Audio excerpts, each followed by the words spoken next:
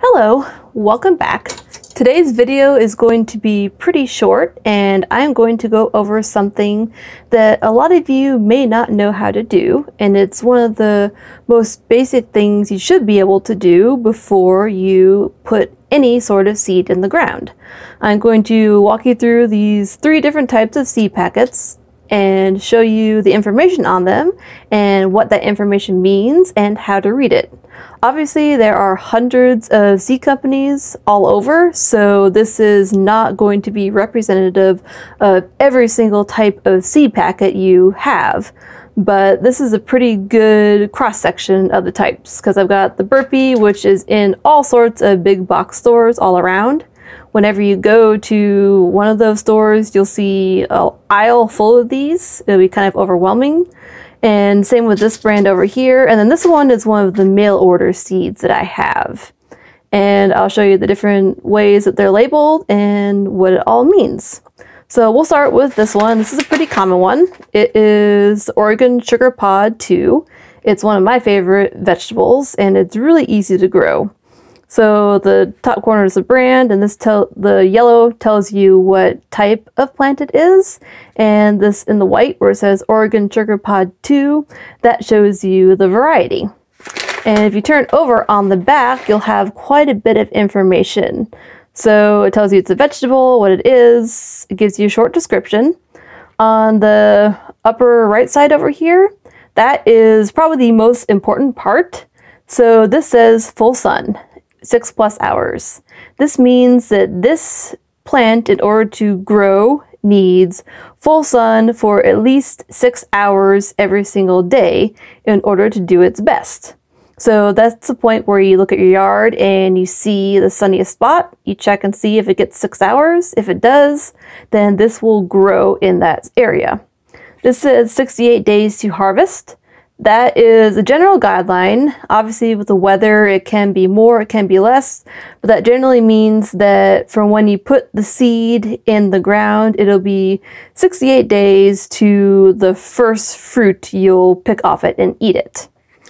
Over here are the instructions. So it tells you what type of soil, what type of sunlight, and when to sow it. And it also gives you the spacing and how much to cover it with. It tells you when the seedlings will emerge, so that is when to expect to see the first plants come out of the ground.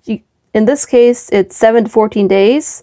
So what it's saying is don't panic if you don't see any plants 2 weeks after you put the seeds in the ground. And then this tells you how far apart to thin it and when to thin it. This map down here is also very important. All the colors indicate when to put these in the ground outdoors.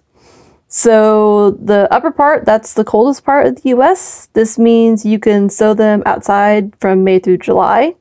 The green has 2 seasons. That means you can get 2 crops out of it, a spring crop and a fall crop.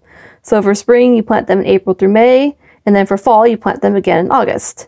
And it goes on down to the warmer parts of the US. So it gives you a general idea. All you have to do is look for your area of your state on the map, see what color it is, and then use that to judge when to put these in the ground. And if you're on the borderline, go to the midpoint. Like if you're on the border between the light blue and the green, between May through July and April through May, I would plant it in May just to be safe. The bottom gives you when the seeds were harvested and made ready, what year they're ready for. So it says Pat for 2021. That means that these were harvested in 2020 and made so that they are ready to plant this year. This is just a guideline so you know how old your seeds are. Seeds can last for many years if they're properly stored.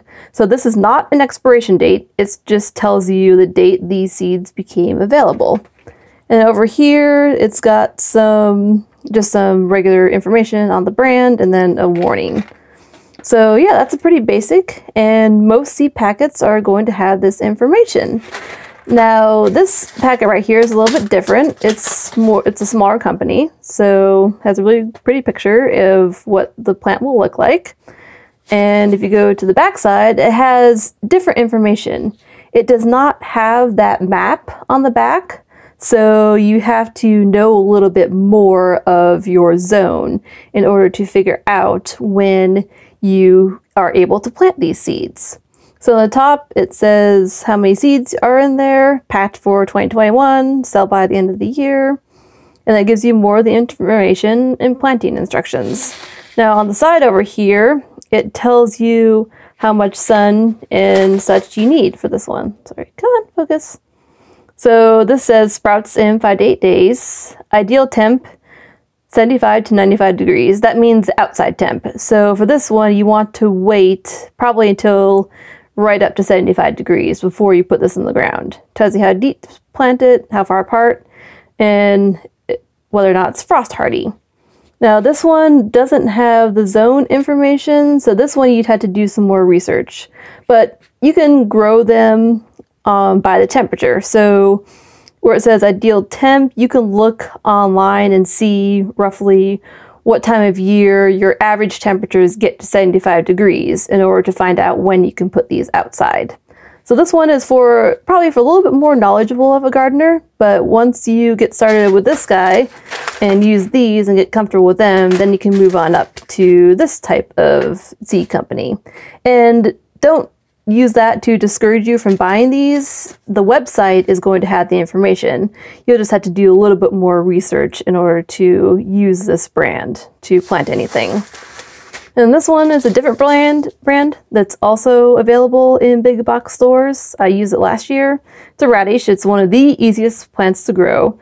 If you've never grown anything before and you want something that grows fast and gives you a really quick payoff from planting to eating, I suggest starting with radishes. So in the back, in the front tells you what it is, what variety, early Scarlet Globe. This one's an older one, so the packing date on this was packed for 2020, which means that these were grown in 2019. And this is similar to that other Baker Creek seed packet. It has the information, spacing, and such. This one also doesn't have much in the way of temperature guidelines. It just says sow spring and or fall.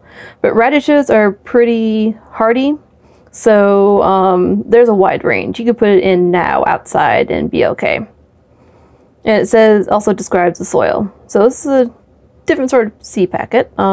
Still pretty basic. So I would suggest starting with something like this with more information, and then later on moving down the line with fewer information to have the most success when you're at the store and you don't know where to start.